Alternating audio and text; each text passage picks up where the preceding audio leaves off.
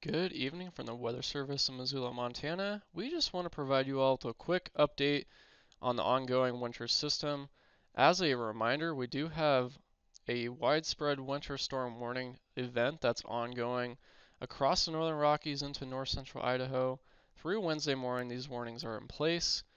And just looking at the latest radar imagery, what really stands out is we are seeing an uptick in the moisture that's streaming into the region, and that's having an impact on the snowfall rates.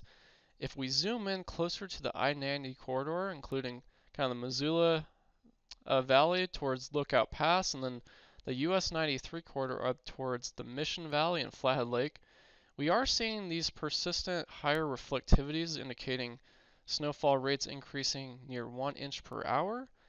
And if we transition to looking at the current surface observations, what really stands out is we do have a strong area of low pressure that's moved into south central Idaho, and we're continuing to see this cold Arctic air move across the divide, and it's currently entrenched across all of western Montana.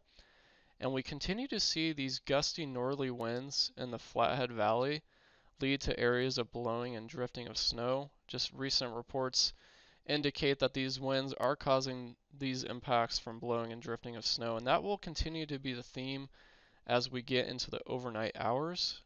Just stepping back to the radar imagery, our expectation with this overall trend is going to be shifting this area of moderate to heavy snow just gradually to the north and the west, more so focusing up into the Flathead Valley and the Highway 200 and US Highway 2 corridors. That's really going to be the heaviest snowfall rate focus within the next few hours. Thanks for tuning into this quick update, and as always, please don't hesitate to reach out to us if you have any questions.